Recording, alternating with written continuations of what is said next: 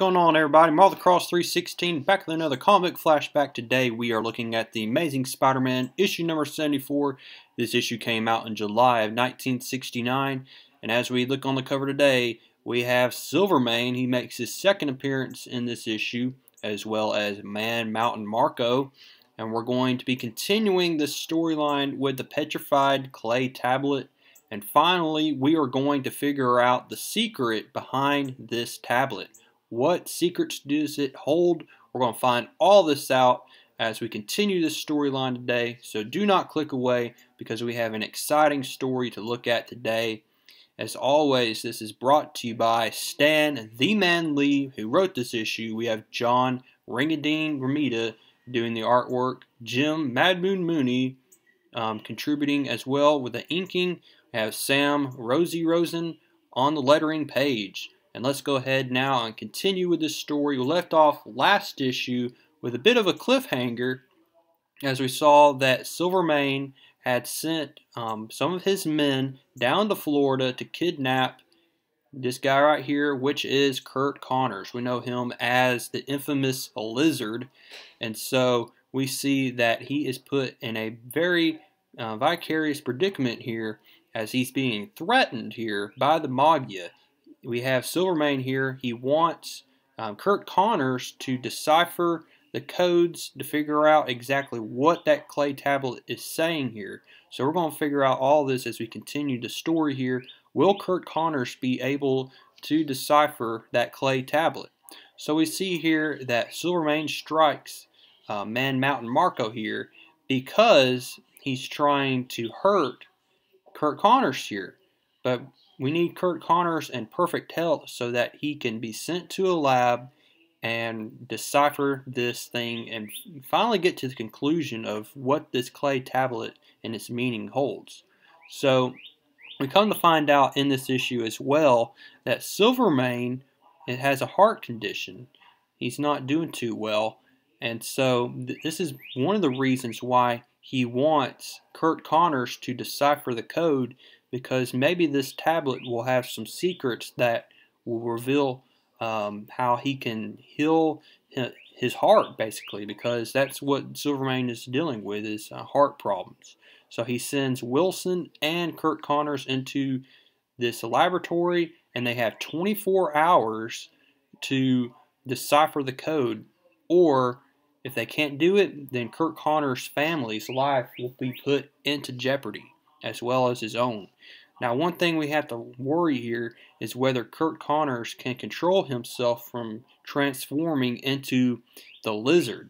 So he's able to do it for now, but will he be able to do it later on in this issue? We're going to have to figure that out. So now we see that Spider-Man here is on the trail. He's trying to figure out where exactly Man Mountain Marco went to with that clay tablet.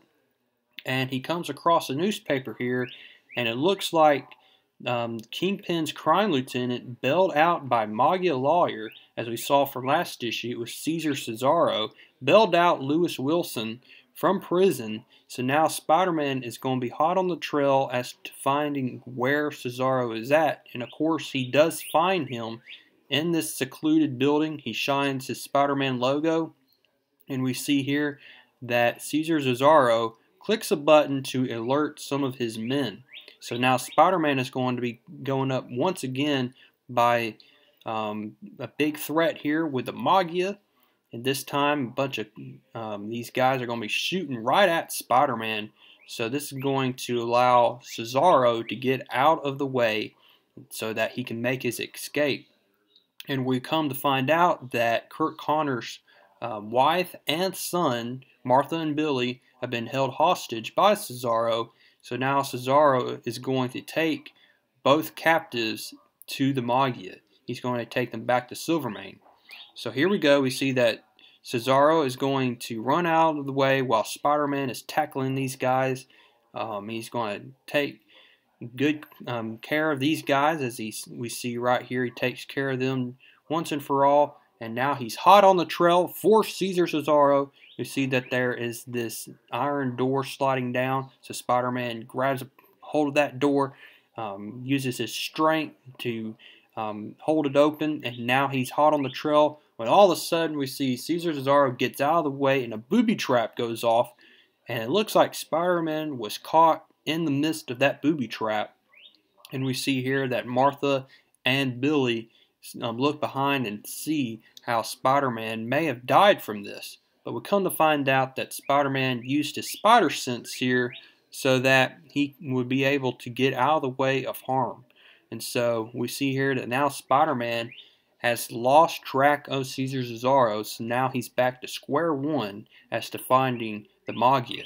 Now we return here, we see that Silvermane here is very mad at Caesar. Once again, we know that Caesar Cesaro was wanting to take over the Magia from day one, and we know that Silvermane is doing his best to show that he is still in control. He checks up on Curt Conners here as well as Wilson, and he's like, look, I'm about to die. I need that revelation. I need a serum. And so we come to find out here that Curt Conners does reveal that all this time we've been looking at language experts trying to solve the tablet's message, but instead what really needed to happen was a biologist. And that's exactly what Curt Conners is, and that's why Silvermane kidnapped him in the first place. So what's on the tablet is actually chemical symbols. And so now Curt Conners has to make this serum, and this serum is going to help Silvermane in his health. So now we see a very worried Martha and Billy. They're wondering, will Curt Conners be able to survive as he's being threatened? And they think that Spider-Man's dead. But we see here that now Spider-Man is trying to search for the Magia, but he's going to rest a little bit because he is in fact a college student, and college students need their rest. So he goes back and he's going to basically get some sleep for the night. He gets up the next day to go to ESU.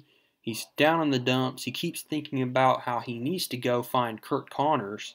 He even passes a bunch of his friends, including Harry Osborn, who's now sporting this new mustache, which I must say looks horrendous on him. But in other cases, we see here that Peter Parker does not have time even to acknowledge Harry Osborn's mustache. And so Gwen Stacy here says, look, you need to be a good friend and you need to check up on Peter because he's been acting strange. So now we see that Peter Parker, after classes are done, he changes back to Spider-Man, and now he's going to be on the trail as to figure out where Curt Conners is at because his life is in danger. And now we see here that Curt Conners has made the serum, and that, Silvermane is not being patient at all. He drinks the serum, and we see here that Man Mountain Marco's like, don't drink it. You may have poisoned you. But we see here that, in fact, it looks like he has been poisoned. We see Silvermane. He drops to the ground. We see that Man Mountain Marco is about to threaten the life of Curt Conners when all of a sudden we see from behind that Silvermane has transformed into his younger self. That this serum, this entire time, has been a formula and to basically allow a person to reverse their age. And so what we've seen here is a miracle that Silvermane, who was probably 80 years old, now looks to be in the prime of his life. He looks like he's about 30 years old at this point. And so this is the big revelation here that we've been waiting for the last few issues as to what the secret was behind this clay tablet. We come to find out that it was a biological chemical formula that once taken into the immune system would allow that person to reverse the age of that person. So wow, what a revelation here. And so that's how we leave this issue. We leave it off on another cliffhanger as we see now that Spider-Man is going to get in the fray here as he comes across a brand new, younger version of Silvermane. So what's all going to happen here, as well as the life of Curt Conners? Will he turn into the infamous Lizard? We're going to find all that out in issue number 75. I hope to see you next time as we look at issue number 75. And until next time, keep reading comics.